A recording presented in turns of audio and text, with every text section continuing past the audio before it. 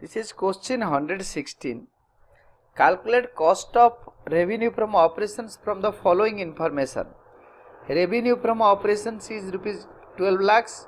Operating ratio is 75%. Operating expenses is rupees 1 lakh. If you can put in this equation on operating formula and operating ratio, then we can get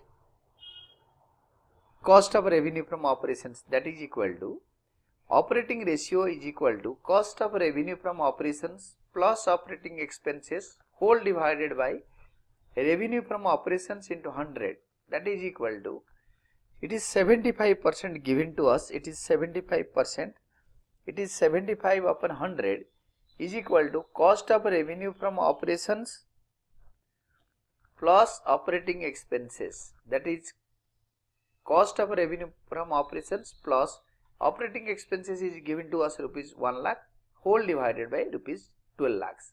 Here we will not multiply by 100 because this 100 has been divided or cross multiplied by 75 upon 100. Hence, if we are dividing 75 by 100, then this 100 will not be multiplied in RHS, right hand side. It has gone to LHS, in the denominator it is there.